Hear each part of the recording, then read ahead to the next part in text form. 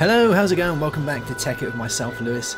I hope you've had a great couple of days and been enjoying the Daisy and all that stuff, but today is all about the Tekkit. So today is the big one. We're going to finish off Equivalent Exchange. We're going to get down with the mighty Gem Armour, which is going to be amazing. So the first thing we need to do today is... shut my door quickly. Basically, we need to make each part individually, and then I'm going to show them off one by one after that. So we're going to start with the Abyss Helmet, because every part of the Gem Armour actually has its own like individual name. If you've ever searched for it on too many items, then you might find it a little bit hard to kind of find it, because you can't just put in Gem Armour. You have to search for each piece individually. So we need the Abyss Helmet. So for this, we're going to need a few bits and bobs. We're going to need an Evertide Amulet and a Soul Stone. And we also need, what's in here? Unlimited power. Here they are, the Klein Star Omegas. You have no idea how long it's taken me to do these. I even did my own Klein Star, but I really could not be bothered at the end of it to get it fully charged. It just takes so long. There's so much EMC in each one of those. It's amazing. So, but I've got enough for all of these, and these will be consumed in the final product. So we're going to start by taking one amazing Klein Star Omega, and then we're going to move on. So we need a Evertide Amulet. So to make one of these, we need some buckets of water. We need 6 buckets of water. So let's get on, do this first, and then we'll get the next bits, I guess. So it's always handy having like a lake outside your house, I guess. Let's make, even if it is like populated with the largest amount of squid in the world. Oh, there we go. 3. Let's grab the rest. There we go. Oh, yeah, there we go. Loads of good stuff. Alright, so we got that. Now we need some dark matter. Now, I've actually been in the middle of collecting. Oh no! What is going on? This is not meant to happen. There we go. That's better. Oh, I thought it was all over straight away. I'm going to click on this actually. Right, so we need some dark matter. So I've been collecting away throughout the whole really series of this, to be honest. You've never really seen me go up there. I've just been collecting and collecting, and bearing in mind this isn't on a server, this is hosted from my computer. It's actually only running when I'm on Tekkit, so that is accumulated throughout the series. There you go. Isn't that sentimental? So what we need to do this is we need let's get onto this bad boy. You put your dark matter like so, and your buckets all around it, and this should give us the Evertide Amulet. There we go, 1 Evertide Amulet, beautiful. And we can throw all our buckets back in here because we don't need them anymore. Here we go, bucket. Nice. So there's that. Now we need a Soul Stone. So a Soul Stone we actually made in the last episode with the Body Stone and all the other good bits and bobs as well. So for this one we need some red matter, and I think I've got loads of EMC. So let's take 2 bits of red matter, and we need some lapis, and we need some glowstone. And that's it. So how this one goes is you put a little bit of lapis in the middle, like so, red matter and glowstone. Excellent. There we go. So those are the 2 power items of this one.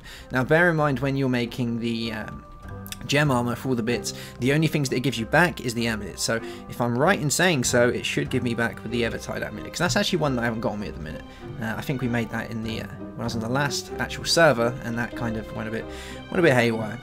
So let's get our Evertide, let's get our bits and bobs out. So Abyss Helmet. So we're going to need the helmet, we're going to need the Omega, and all the bits and bobs.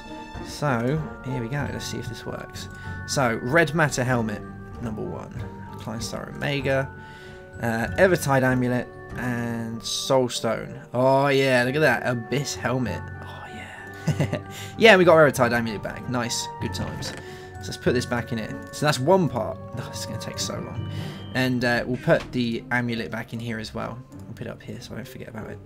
Now, the next thing is the Greaves. So let's make the Greaves, the Gravity Greaves, which sound awesome. So we need these. We need another Omega. Now bear in mind the Omegas have to be fully charged for this to work as well, so that is a hell of a lot of EMC.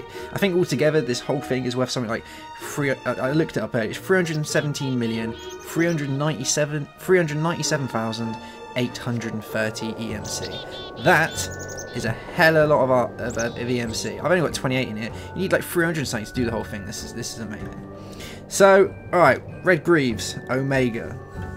Now, we need to make a gem of eternal density for this next one, which we've made before, but I haven't got me because we used it to make some other bits and bobs.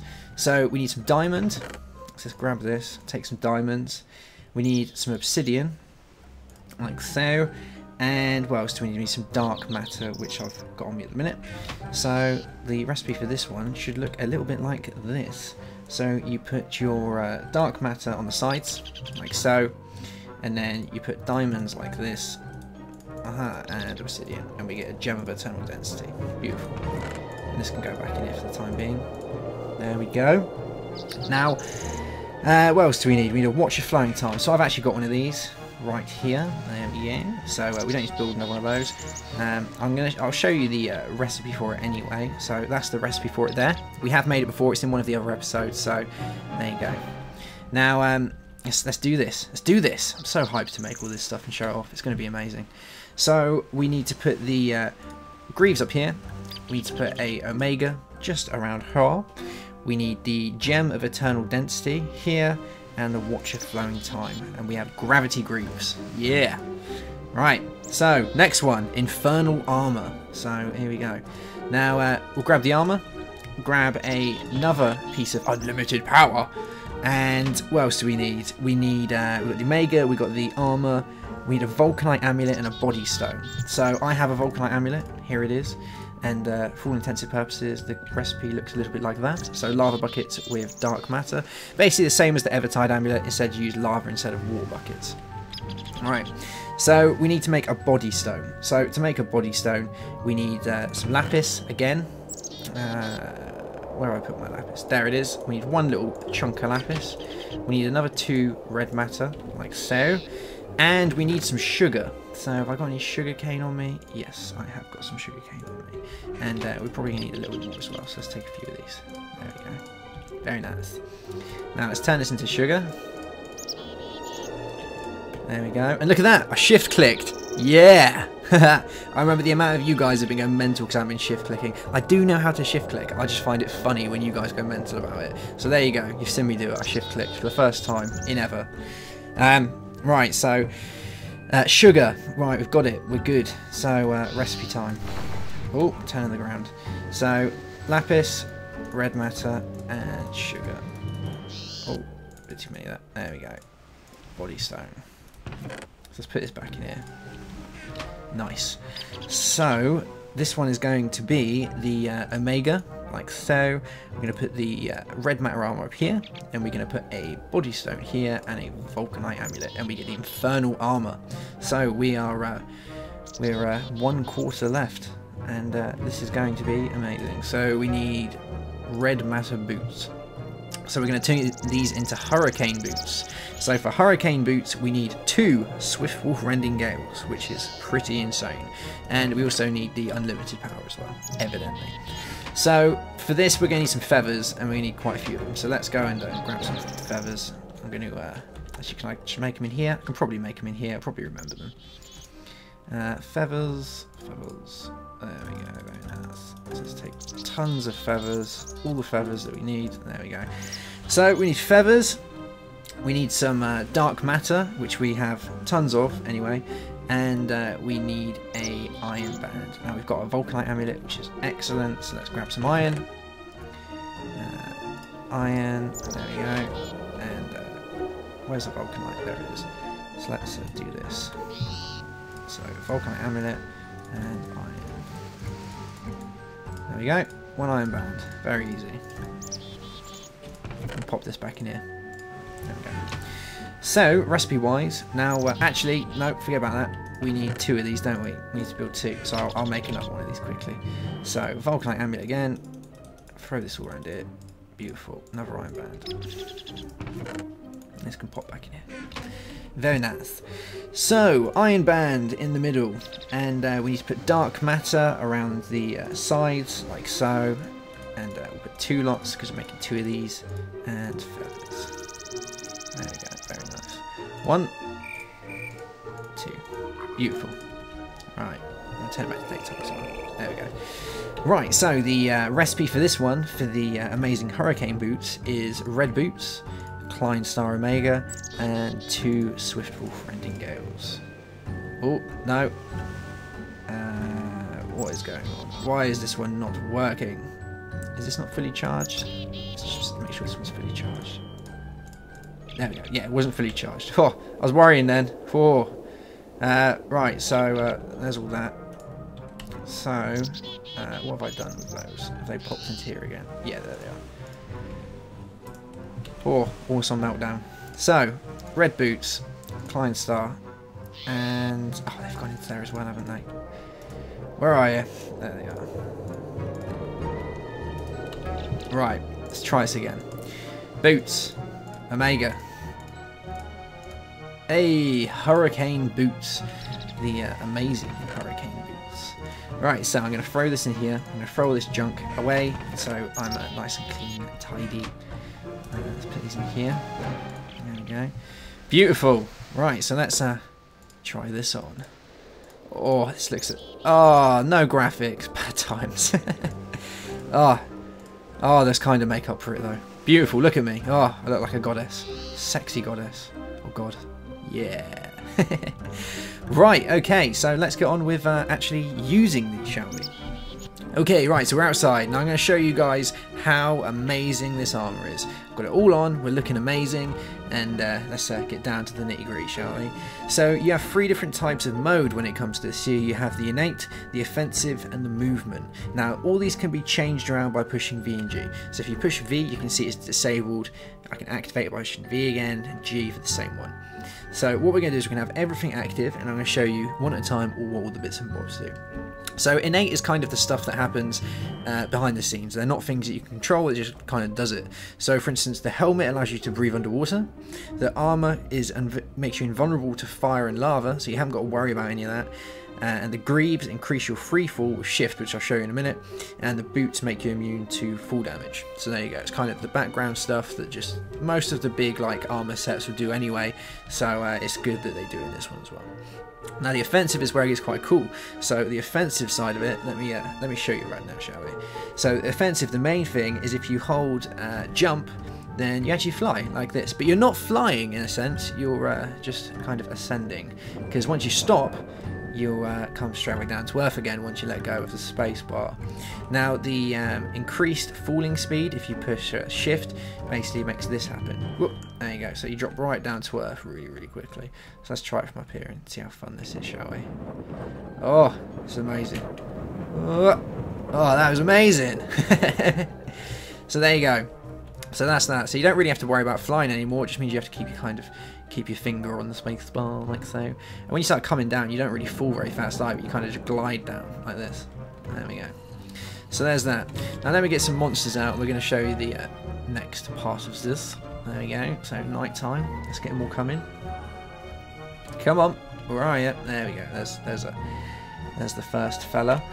Now, you can do some cool things with this. For instance, if you hold down a shift while you're walking, obviously you're going to start going slow. It actually repels enemies, so you can see he can't get anywhere near me. There we go. If I push it again, let go, and push it again, boom, he's pushed back again. And it actually slows him down as well. Now, this is within a 5-block radius. He can't go past this. And this is the same for archers and all that. Obviously, they can fire at you, but the arrows will be repelled unless you're stood directly in front of them, because it doesn't slow down the movement of their arrows in any way. It just means that they miss you pretty much every time. Let's try here. We've got one over here. Let's got a little customer over here. So for instance, you can see they're repelling off me. He can't touch me. It's easy. We need to get rid of this creeper actually.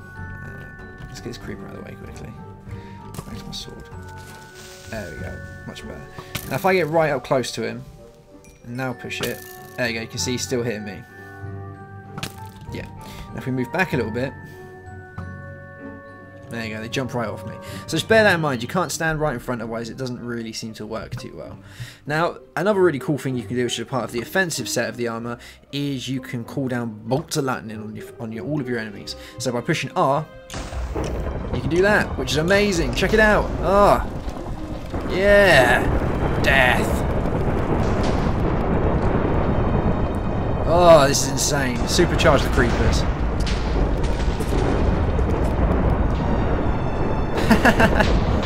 Oh, I could do this for days. Look, all up on there, in the scenery and everything. Oh, did I just hit my house? No. But my coke oven's on fire. Oh no, no, we're good. We're good. Oh, we're good. Okay, got a little bit worried then. Now, another cool thing you can do with this as well, which is another part of it, is if you push C, you make an explosion. Like so. There we go. Look, check that out.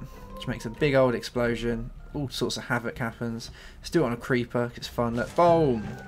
There we go. Nothing. He ain't got a clue what hit him. I guess you could get them all to kind of come around you as well. Like so. And hold down shift and they can't obviously get us. Wait for them to get back here. And then... oh, they're just outside the radius. There we go. I guess you could like properly go underground like this as well. Look. Boom. Ha. It's not even touching me. Wow. This is pretty damn cool. Ha. Amazing. And I got a cactus. Good times. So, yeah, those are the main parts of it just there. That's pretty much it. That's pretty much all there is to do with the amazing gemmed armor. I wouldn't class it as the best type of armor because it doesn't give you the same kind of invulnerability as the as all the other bits and bobs do. Especially the quantum suit. That is kind of the top dog for any of that sort of stuff. Definitely the best. Definitely the best. But that's pretty much it. So that is the end of equivalent exchange. We finished. There is not going to be any more equivalent exchange anymore. We're going to move on to something fresh, something different. In the meantime, I'm going to be showing off a few little parts of Tekkit that aren't really like sets, if you know what I mean. So we're going to look a little bit at force fields, and we're going to look a little bit at computer craft, and then we're going to pick another big thing to get involved in, and yeah, we'll take it from there. So I hope you guys have enjoyed all the equivalent exchange. I definitely have enjoyed the equivalent exchange. It's been fun. Look at it. Amazing. We've got all the cool stuff. We look all red. Oh, that's beautiful. And I got a big piece of cactus. I'm going to celebrate by planting my cactus. There we go. Celebration dance. Woo.